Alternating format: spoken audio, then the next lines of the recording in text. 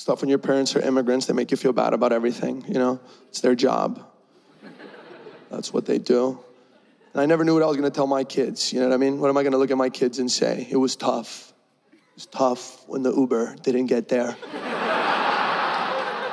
You probably don't even know about Uber Pool, do you? No, but now, with the pandemic, your boy got a struggle story, okay? Are you kidding me? I cannot wait to look at my kids and go, you don't know what it's like! We didn't have toilet paper!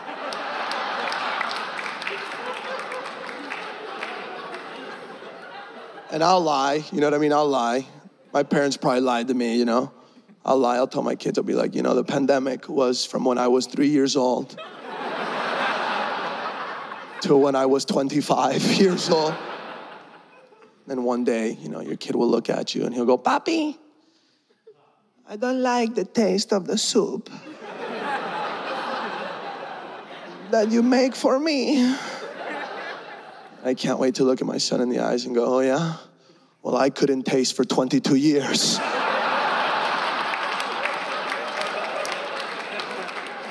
So maybe eat the soup.